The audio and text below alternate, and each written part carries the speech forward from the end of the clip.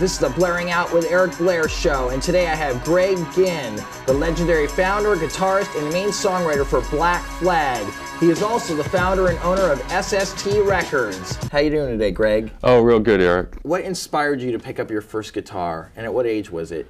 My younger brother had a guitar sitting around the house, and I was about 19 years old. It was an acoustic guitar, and I just started banging on it. I was going to college at the time. And I kind of would go home from school and just bang on the acoustic guitar. He had a chord book laying around. I started learning that just for fun, and that's how I got started. What possessed you to want to get into playing guitar, and were there certain bands, or did you go to a show that just where you said, this is what I got to do? When I started playing guitar, you know, I was already in college, and I didn't have any aspirations about, you know, being in a band or anything. I just played guitar for myself, and it was an acoustic. For the first year, I just played acoustic, but I kind of banged on. I kept trying to get it to sustain like an electric guitar, and then I finally got an electric guitar. Black Flag was the first band that I played in, so I wasn't in other bands. Well, originally the band was called Panic. Then we changed our name to Black Flag because there was another band that had the name Panic. How did Black Flag get together? Keith Morris was the first singer in the band, and he wasn't a singer. I guess he played a little bit of drums, and he said, oh, my drums are at somebody's house, and he wanted to jam on drums, and I kept telling him, oh, no, you should sing, because, you know, I write these songs, and he'd say, well, I don't know how to sing, you know, I don't that's not something I've never done it before, and it took about 6 months of me convincing him that just go for it. I told him, you know, I write songs, I write lyrics too, and what the hell. And he had a friend that played drums. I think what really pushed him over the edge was going to see the Ramones in 1976 when they first came out to LA. And I think when he saw them, he could say, well, you know, you don't need to learn all this, you know, classical music or whatever to play rock music. You can just play something that comes more from the heart rather than needing all this technical expertise to play in a group. And then that's when we started, you know, got his friend to play drums. He was totally nuts. And it took us a little while. We had a few bass players that came and went. But in 1977, we got the band really together and started playing. And we did the first recording in January '78, and that was kind of the start of it.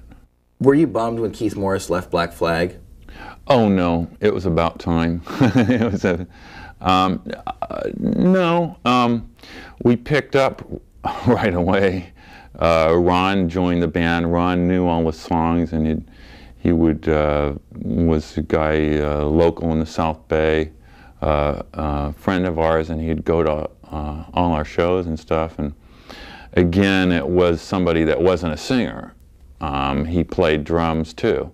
It's like we seemed to recruit people from other instruments to sing, and so Ron just fit right in, and we kept going without missing a beat, really. How did you know he was going to be a good singer? His attitude, yeah. I'd never heard him sing before, but we just knew he'd be good. Right on. And then Dez Cadena. Dez Cadena, yeah. He was the third singer after Ron left and moved to Vancouver. Ron was probably the singer of Black Flag with the most energy. I mean, he's got incredible energy. Dez was another person that we just knew down in the South Bay. He played guitar. Again, he didn't sing. And we just said, well, why don't you try singing, and it was like, well, I don't sing, but give it a shot, and we did that, and you know, Dez is a great singer. He's playing with the Misfits right now, and yeah, they got that thing with Marky Ramone and Dez and Jerry Only, right? And they're all doing different songs yeah, from their catalog. Yeah. How do you feel about that? How do you feel about other people performing your songs? Oh, it's great. You like it? Why not? A lot of people are they freak out about stuff like that. Like, I'm not getting 10 cents every time you know. Oh, I don't care. You don't know, care. it's like, if people want to have fun with songs, that's great. So now, what was it about Henry Rollins that made you say to yourself, I want this guy singing for Black Flag? Well, Dez, we were touring all the time, and Dez was singing, and I always had wanted to have a second guitar player for the band, and that was one thing we wanted to do, and at the same time, just the touring was just wearing out Dez's voice constantly, and his voice was getting constantly blown out just from playing so much and having real poor monitors, and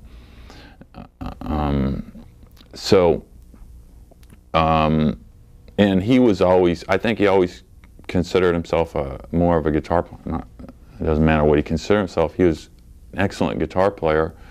And I think in a lot of ways, you know, the best Black Flag vocalist, and probably most people's favorite singer in Black Flag. But the one problem is just doing so many shows, his voice would get blown out all the time, and it was kind of painful to see him go through that. Yeah. And we just brought up the idea of possibly getting a singer, and then being able to do what I had wanted to do all along, is have two guitar players.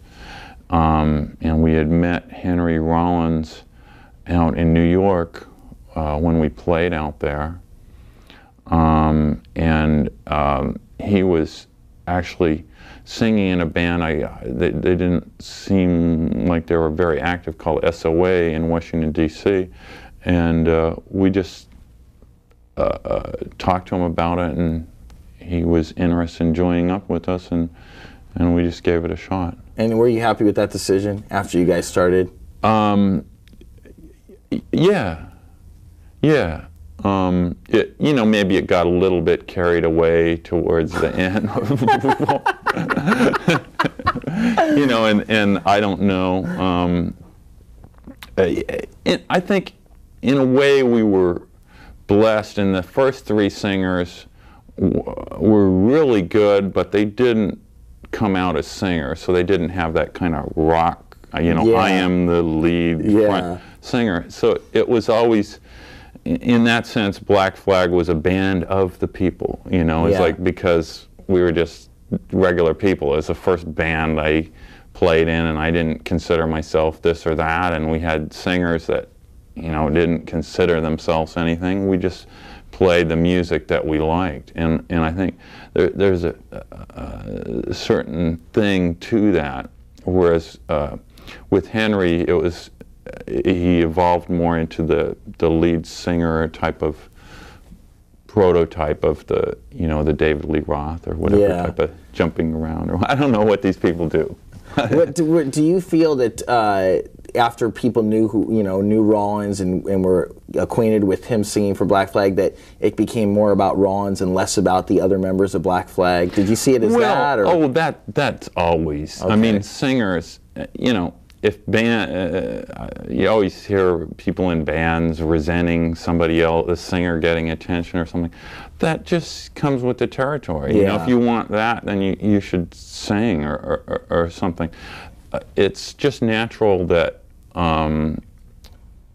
people in the public think of a singer as maybe representing a group, and that's just a natural reaction. Whereas a lot of people that play music, they know that that's kind of ridiculous. Usually it's like the band practicing and working on these songs, and then the singer coming in and practicing once a week or something like that. The reality of it is that a lot of times the singers have less to do with the group than the other members. Yeah. But it's just natural that the public would perceive a singer as maybe representing the group or having more to do with the sound of it than they do a lot of times, and that's not a negative thing. If the singer can promote the group, and then it's all good. Yeah. All right. Yeah. So how did your brother Raymond come up with the Black Flag logo and album covers and flyers? How was he inspired to do that? Primarily,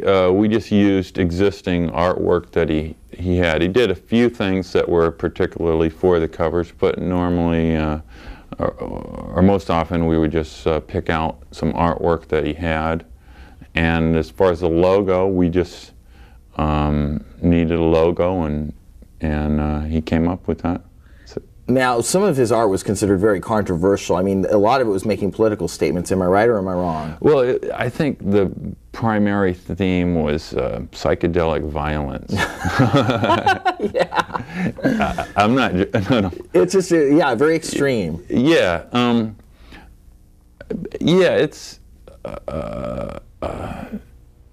Yeah, and I guess in that way, you know, it fit with what we're doing, but I don't, myself personally, I don't view it as real extreme. Okay. But maybe that's me. It's normal to me. Yeah, well, it just seemed like the whole Black Flag package was always like, you know, extreme music, extreme art, an extreme message.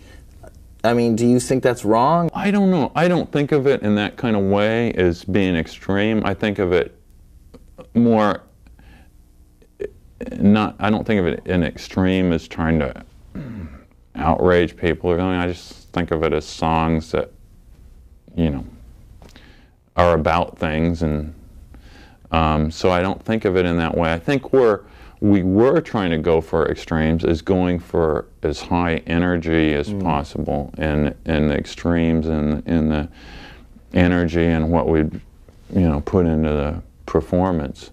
And in that way, I think the effort was always try to make it as extreme as possible that way, but not to outrage people or elicit just a reaction for the sake of reaction. We got a lot of that, but not intentionally. Greg, tell me what it was like doing The Decline of Western Civilization, and were you aware it was going to be such a calling card for your band? Well, I don't know. I haven't seen that movie in a long time. It does have really good live footage in there.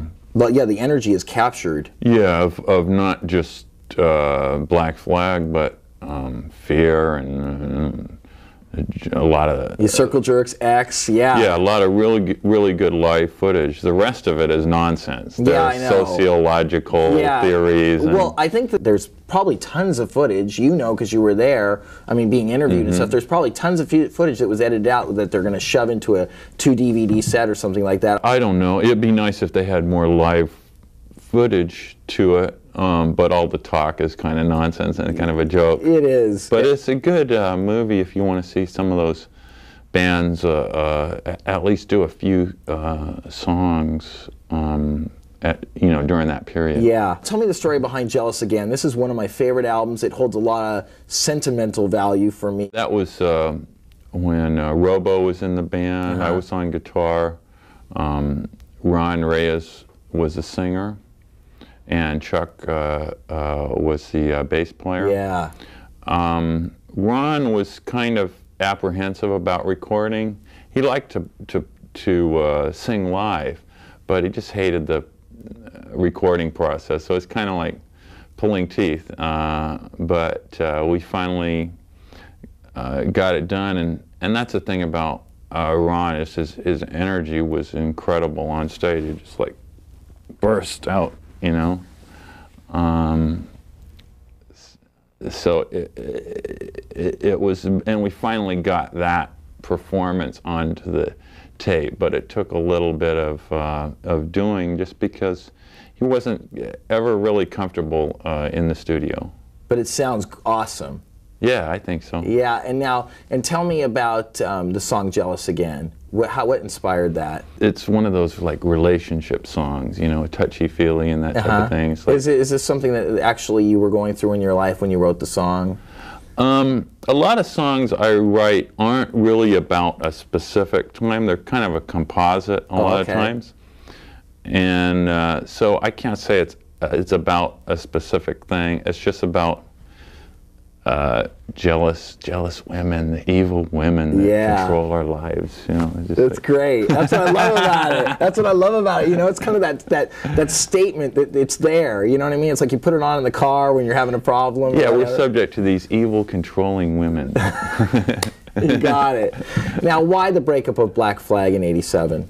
Well, I just thought it was time. I felt like the band had been together for 10 years. And I felt like it wasn't going to be the same at that point, that kind of the music industry or whatever around us had kind of changed in a way where I just felt like it was a good time to stop. Maybe in really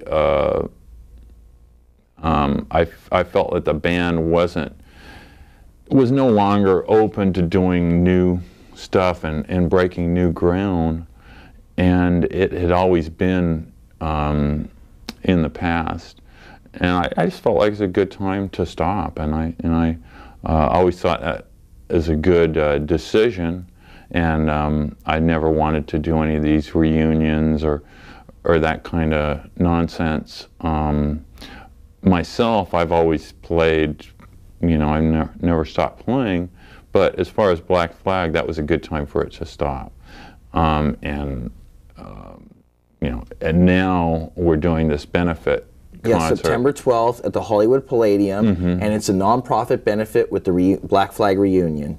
Yeah, there's pretty much every year I've been approached about doing a reunion, and why don't you do the, you know, get back together and you can make all this money, this and that. That's fine. I mean, but the thing is, Black Flag broke up in debt, and we always kept our ticket prices down. The band was never really made money when it was going, and wasn't about that.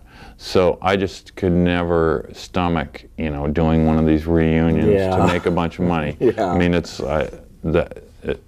I mean, we could all use the money and all that. That's not the situation. It's just that after putting 10 years into it, where the priorities were not about money and that kind of thing, I just was always disinterested in doing some kind of reunion and that kind of thing, until I've kind of gotten into cat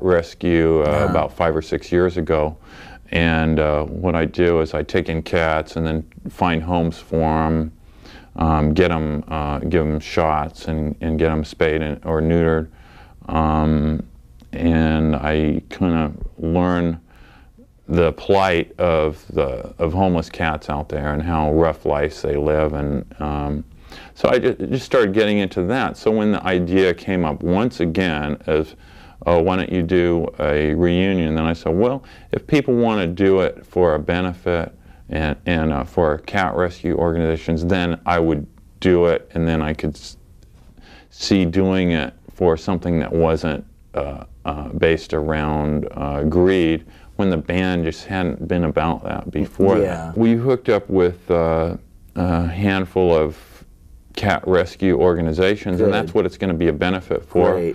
I asked some of the people, like the first person I approached was Dez, because he had really been the singer in the band when the band really became known, and in a lot of ways was at its most popular when Dez was in the group, and so that was the first person that I approached and wanted to see if he is interested in doing it as a benefit and not for money, and he was very interested and in fact excited about it, and so that really inspired me to try to put this together.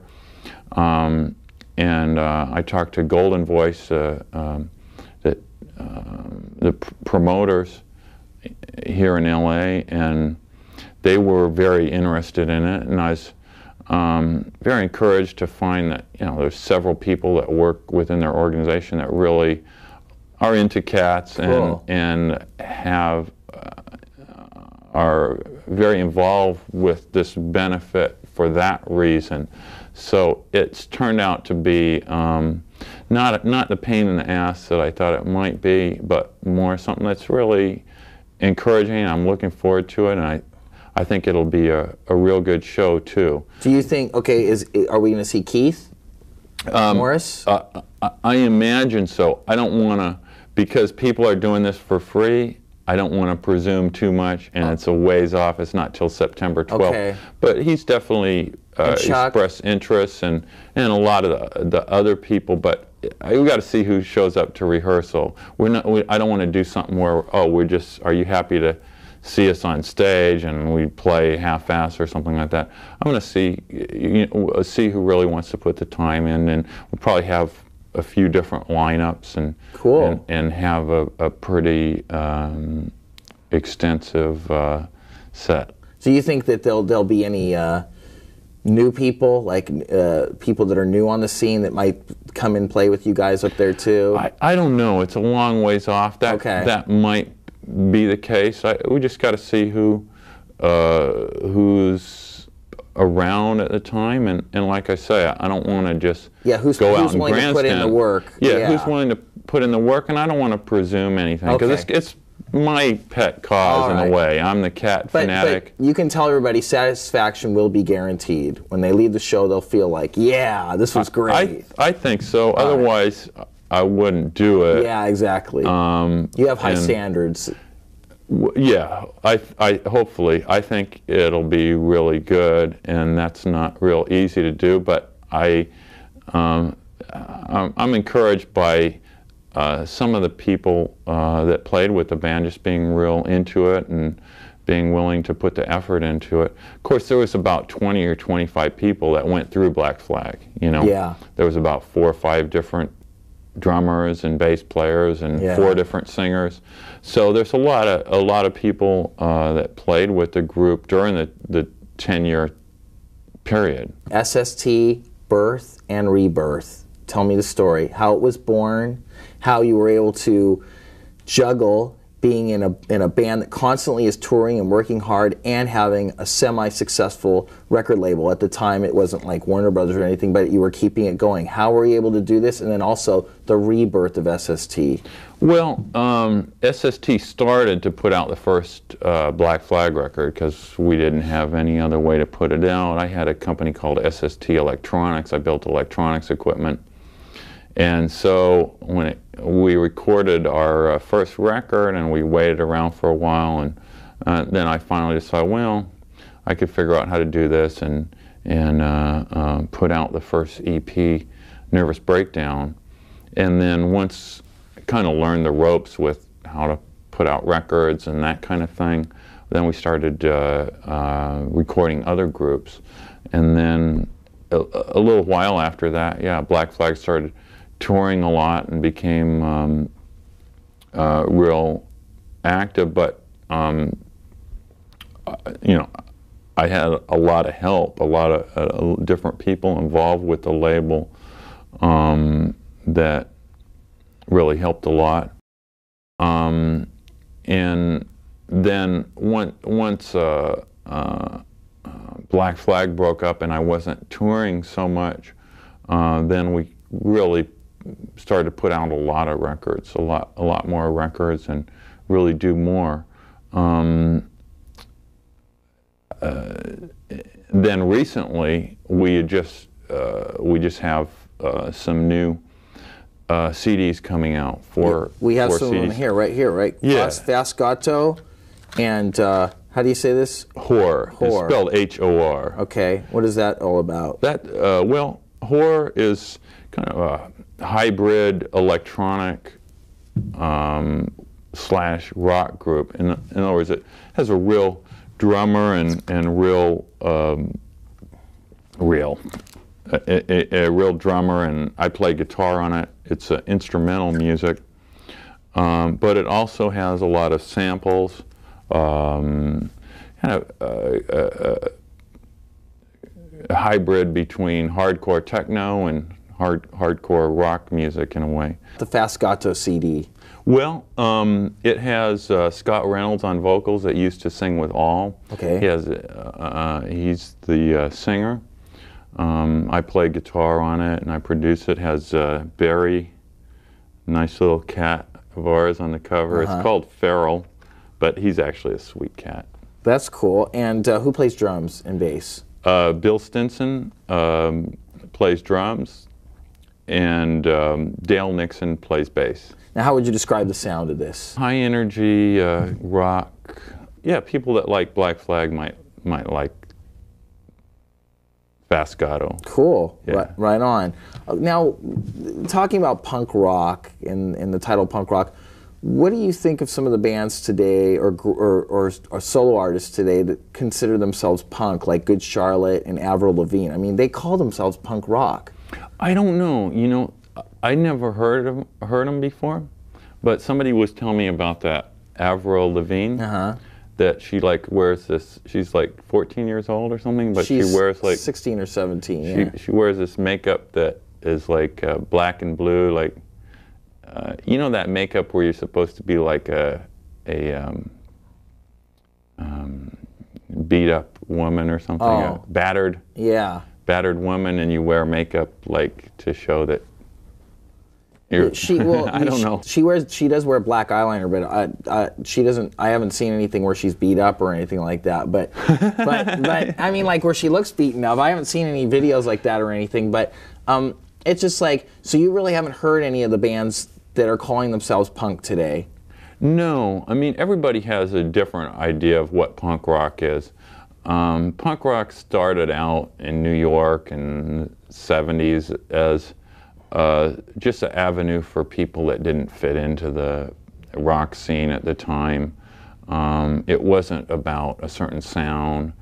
It was just about people doing different stuff. And a lot of the early punk bands, the sounds covered a wide range of areas. And then after a while, of course, as everything develops, then it gets pigeonholed a little bit more, and nowadays I think people associate punk rock with more of a sound than an openness or an idea, and it's become more about carrying on a tradition rather than doing new stuff, which is not my value judgment on it. I mean, blues and other areas of music are basically very traditional, and people involved are more concerned about carrying on a tradition rather than trying to branch out and do something new. Of course, there's a lot of exceptions to that, but I think most people think of punk rock in that kind of traditional style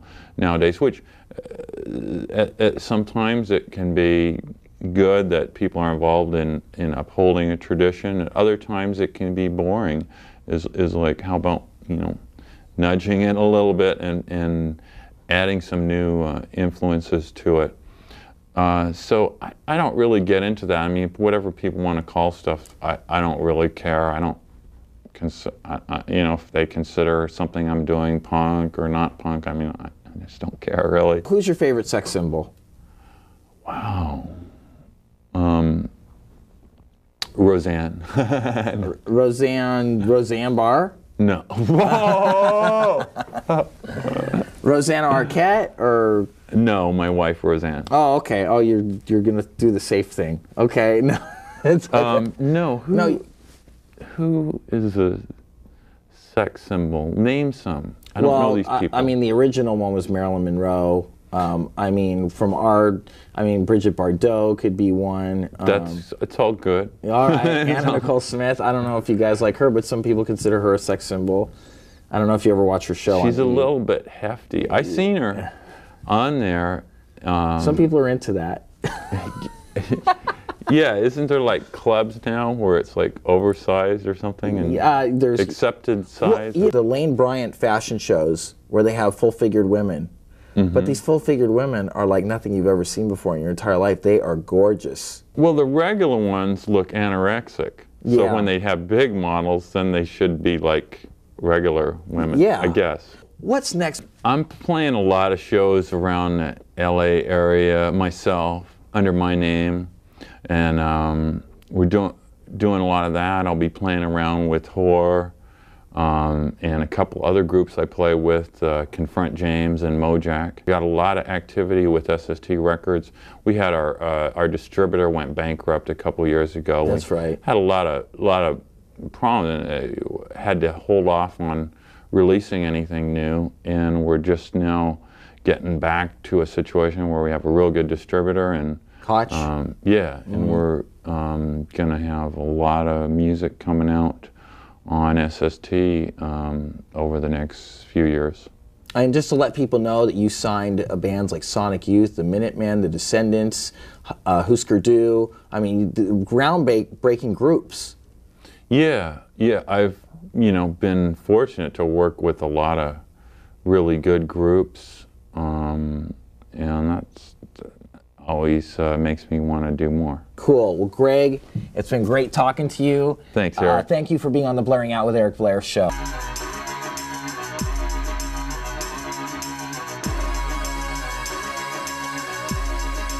The Blairing Out show. Oh, it's great. You like it? Why not? A lot of people are they freak out about stuff like that. Like, I'm not getting 10 cents every time you know. Oh, I don't care. You don't care. It's like if people want to have fun with songs, that's great. So now, what was it about Henry Rollins that made you say to yourself, I want this guy singing for Black Flag? Well, Dez, we were touring all the time, and Dez was singing, and I always had wanted to have a second guitar player for the band, and that was one thing we wanted to do, and at the same time, just the touring was just wearing out Dez's voice constantly, and his voice was getting constantly blown out just from playing so much and having real poor monitors, and and he was always, I think he always considered himself more of a guitar player. It doesn't matter what he considered himself, he was an excellent guitar player. And I think in a lot of ways, the best Black Flag vocalist and probably most people's favorite singer in Black Flag. But the one problem is just doing so many shows, his voice would get blown out all the time, and it was kind of painful to see him go through that. Yeah. And we just brought up the idea of possibly getting a singer and then being able to do what I had wanted to do all along, is have two guitar players. And we had met Henry Rollins out in New York when we played out there. He was actually singing in a band. They didn't seem like they were very active, called SOA in Washington, D.C. And we just talked to him about it, and he was interested in joining up with us, and we just gave it a shot. And were you happy with that decision after you guys started? Yeah. Maybe it got a little bit carried away towards the end.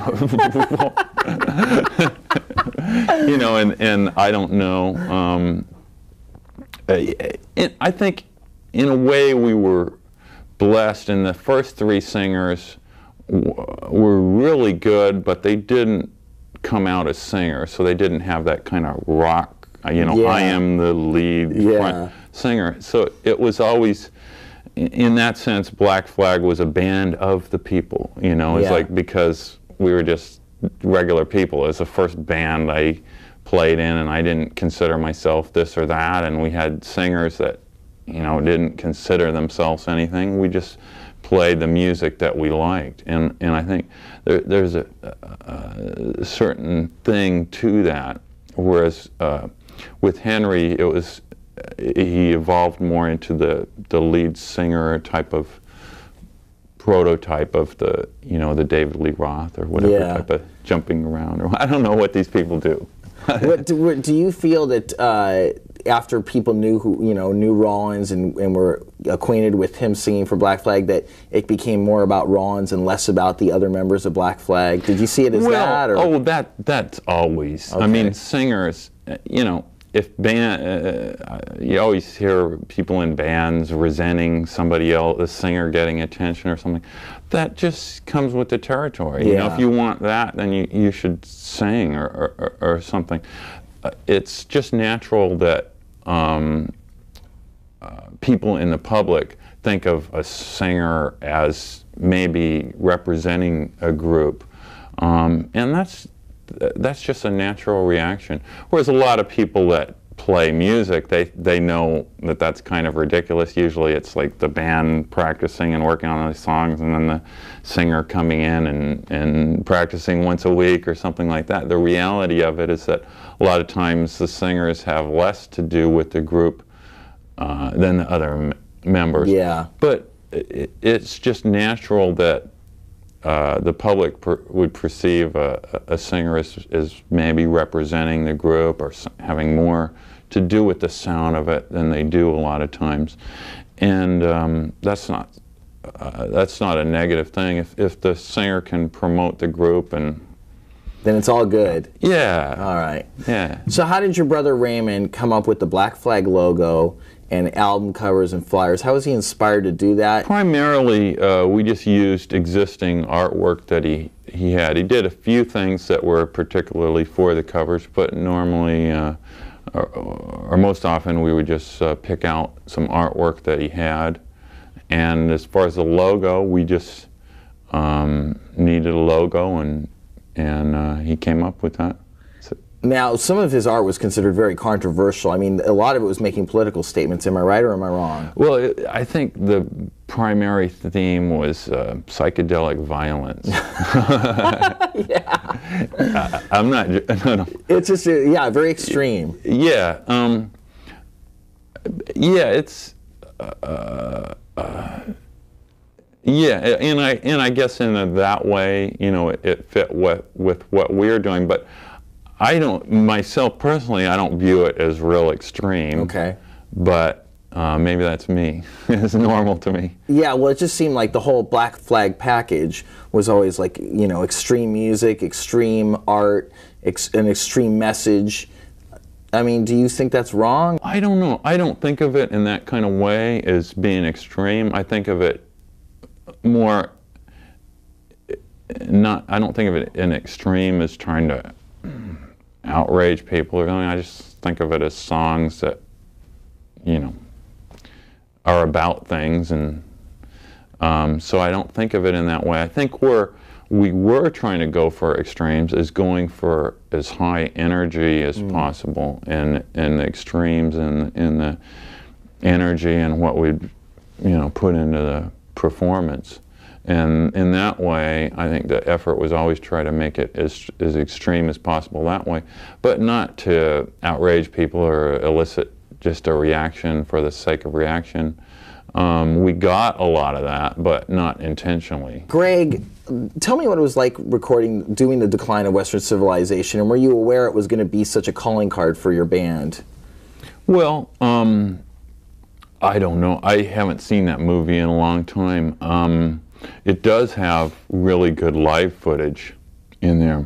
But yeah, the energy is captured. Yeah, of not just Black Flag, but Fear and a lot of the Circle Jerks, X, yeah, a lot of really good live footage. The rest of it is nonsense. There's sociological theories. Well, I think that there's probably tons of footage, because you were there, being interviewed and stuff. There's probably tons of footage that was edited out that they're going to shove into a 2 DVD set or something like that. I don't know. It'd be nice if they had more live footage to it. But all the talk is kind of nonsense and kind of a joke. It is. But it's a good movie if you want to see some of those bands at least do a few songs during that period. Yeah. Tell me the story behind Jealous Again. This is one of my favorite albums. It holds a lot of sentimental value for me. That was when Robo was in the band. I was on guitar.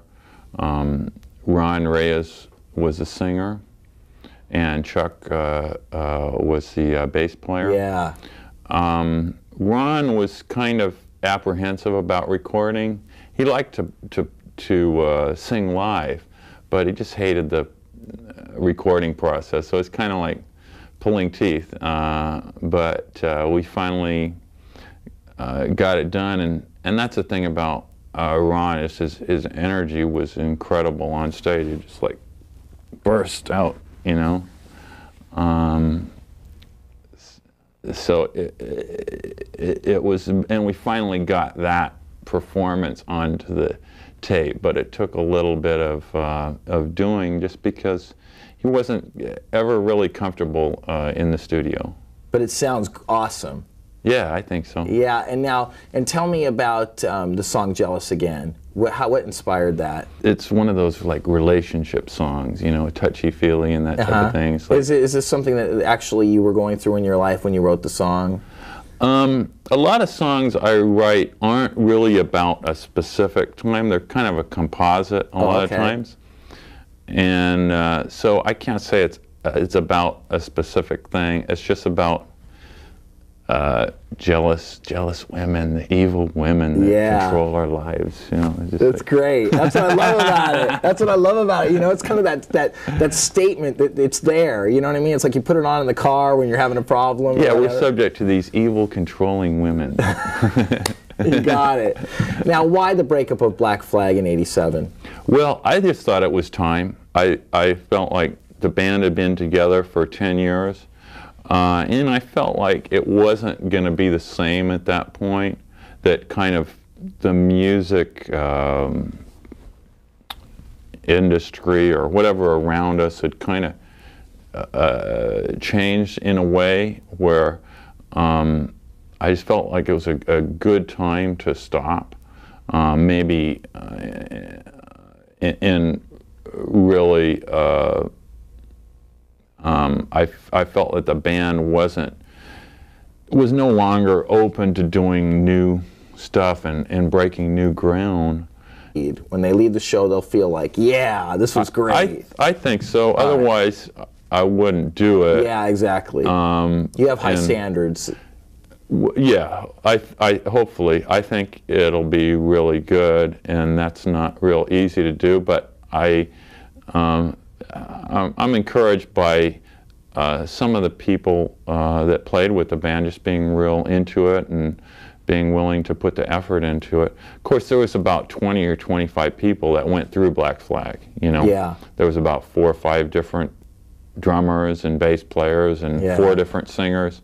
So there's a lot of people that played with the group during the 10-year period. SST, birth and rebirth. Tell me the story, how it was born, how you were able to juggle being in a band that constantly is touring and working hard and having a semi-successful record label. At the time, it wasn't like Warner Brothers or anything, but you were keeping it going. How were you able to do this? And then also the rebirth of SST. Well, SST started to put out the first Black Flag record because we didn't have any other way to put it out. I had a company called SST Electronics. I built electronics equipment. And so when we recorded our first record, and we waited around for a while, and then I finally decided, well, I could figure out how to do this and put out the first EP, Nervous Breakdown. And then once I kind of learned the ropes with how to put out records and that kind of thing, then we started recording other groups. And then a little while after that, yeah, Black Flag started touring a lot and became real active, but you know, I had a lot of help, a lot of different people involved with the label that really helped a lot. And then once Black Flag broke up and I wasn't touring so much, then we really started to put out a lot of records, a lot more records, and really do more. Then recently we just have some new CDs coming out for. We have some CDs. of them here, right? Yeah. Fast Gato, and how do you say this? Horror. It's spelled H-O-R. Okay, what is that all about? That well, Horror is kind of a hybrid electronic slash rock group. In other words, it has a real drummer and real drummer, and I play guitar on it. It's instrumental music, but it also has a lot of samples, kind of a hybrid between hardcore techno and hardcore rock music in a way. The Fast Gato CD. Well, it has Scott Reynolds on vocals that used to sing with All. Okay. He's the singer. I play guitar on it and I produce it. It has Barry, nice little cat of ours on the cover. It's called Feral, but he's actually a sweet cat. That's cool. And who plays drums and bass? Bill Stinson plays drums, and Dale Nixon plays bass. Now, how would you describe the sound of this? High energy rock. Yeah, people that like Black Flag might like Fast Gato. Cool. Yeah. Right on. Now, talking about punk rock and the title punk rock, what do you think of some of the bands today or solo artists today that consider themselves punk, like Good Charlotte and Avril Lavigne? I mean, they call themselves punk rock. I don't know. You know, I never heard them before, but somebody was telling me about that Avril Lavigne. That she like wears this. She's like 14 years old or something, but she wears like 16 or 17. She wears this makeup that is like black and blue, like you know that makeup where you're supposed to be like a beat up woman or something, a battered woman, and you wear makeup like to show that. I don't know. She does wear black eyeliner, but she doesn't. I haven't seen anything where she's beat up or anything like that. But I mean, like where she looks beaten up. I haven't seen any videos like that or anything. But it's just like, so you really haven't heard any of the bands that are calling themselves punk today? No, I mean everybody has a different idea of what punk rock is. Punk rock started out in New York in the 70s as just an avenue for people that didn't fit into the rock scene at the time. It wasn't about a certain sound. This is the Blairing Out with Eric Blair show, and today I have Greg Ginn, the legendary founder, guitarist, and main songwriter for Black Flag. He is also the founder and owner of SST Records. How you doing today, Greg? Oh, real good, Eric. What inspired you to pick up your first guitar, and at what age was it? My younger brother had a guitar sitting around the house, and I was about 19 years old. It was an acoustic guitar, and I just started banging on it. I was going to college at the time, and I kind of would go home from school and just bang on the acoustic guitar. He had a chord book laying around. I started learning that just for fun, and that's how I got started. What possessed you to like want to get into playing guitar, and were there certain bands, or did you go to a show that just where you said this is what I got to do? When I started playing guitar, you know, I was already in college, and I didn't have any aspirations about, you know, being in a band or anything. I just played guitar for myself, and it was an acoustic. For the first year, I just played acoustic, but I kind of banged on it. I kept trying to get it to sustain like an electric guitar, and then I finally got an electric guitar. Black Flag was the first band that I played in, so I wasn't in other bands. Well, originally the band was called Panic. Then we changed our name to Black Flag because there was another band that had the name Panic. How did Black Flag get together? Keith Morris was the first singer in the band, and he wasn't a singer. I guess he played a little bit of drums, and he said, "Oh, my drums are at somebody's house, and you want to jam on drums?" And I kept telling him, "Ah, no, you should sing, because I write these songs." And he'd say, "Well, I don't know how to sing, I don't. That's not something I've never done it before." And it took about 6 months of me convincing him that just go for it. I told him, I write songs, I write lyrics too, and what the hell. And he had a friend that played drums. I think what really pushed him over the edge was going to see the Ramones in 1976 when they first came out to LA. And I think when he saw them, he could say, well, you don't need to learn all this classical music or whatever to play rock music. You can just play something that comes more from the heart rather than needing all this technical expertise to play in a group. And then that's when we started, got his friend to play drums. It was totally nuts. And it took us a little while. We had a few bass players that came and went. But in 1977, we got the band really together and started playing. And we did the first recording in January '78, and that was kind of the start of it. Were you bummed when Keith Morris left Black Flag?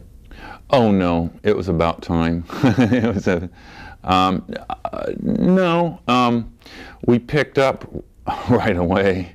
Ron joined the band. Ron knew all the songs, and he was a guy local in the South Bay, a friend of ours, and he'd go to all our shows and stuff. And again, it was somebody that wasn't a singer. He played drums too. It's like we seemed to recruit people from other instruments to sing. And so Ron just fit right in, and we kept going without missing a beat, really. How did you know he was going to be a good singer? His attitude, yeah. I'd never heard him sing before, but we just knew he'd be good. Right on. And then Dez Cadena. Dez Cadena, yeah. He was the third singer after Ron left and moved to Vancouver. Ron was probably the singer of Black Flag with the most energy. I mean, he got incredible energy. Dez was another person that we just knew down in the South Bay. He played guitar. Again, he didn't sing. And we just said, well, why don't you try singing? And it was like, well, I don't sing, but give it a shot. And we did that. And Dez is a great singer. He's playing with the Misfits right now. And yeah, they got that thing with Marky Ramone and Dez and Jerry Only, right? And they're all doing different songs from their catalog. Yeah. How do you feel about that? How do you feel about other people performing your songs? And it had always been in the past, and I just felt like it was a good time to stop. And I always thought that was a good decision. And I never wanted to do any of these reunions or that kind of nonsense. Myself, I've always played. I've never stopped playing. But as far as Black Flag, that was a good time for it to stop. And now we're doing this benefit concert. September 12th at the Hollywood Palladium, and it's a nonprofit benefit with the Black Flag reunion. Yeah, there's pretty much every year I've been approached about doing a reunion, and why don't you do get back together and you can make all this money, this and that. That's fine. I mean, but the thing is, Black Flag broke up in debt, and we always kept our ticket prices down. The band was never really made money when it was going and wasn't about that. So I just could never stomach, you know, doing one of these reunions to make a bunch of money. I mean, I mean, we could all use the money and all that. That's not the situation. It's just that after putting 10 years into it, where the priorities were not about money and that kind of thing, I just was always disinterested in doing some kind of reunion and that kind of thing until I've kind of gotten into cat rescue about 5 or 6 years ago. And what I do is I take in cats and then find homes for them, give them shots and get them spayed or neutered. And I kind of learn the plight of homeless cats out there and how rough lives they live, and so I just started getting into that. So when the idea came up once again as, oh, why don't you do a reunion, then I said, well, if people want to do it for a benefit and for cat rescue organizations, then I would do it, and then I could see doing it for something that wasn't based around greed, when the band just hadn't been about that before. We hooked up with a handful of cat rescue organizations, and that's what it's going to be a benefit for. I asked some of the people, like the first person I approached was Des, because he had really been the singer in the band when the band really became known, and in a lot of ways was at its most popular when Des was in the group, and so that was the first person that I approached and wanted to see if he was interested in doing it as a benefit and not for money, and he was very interested and in fact excited about it, and so that really inspired me to try to put this together. And I talked to Golden Voice, the promoters here in LA, and they were very interested in it, and I was very encouraged to find that, you know, there's several people that work within their organization that really are into cats and have are very involved with this benefit for that reason.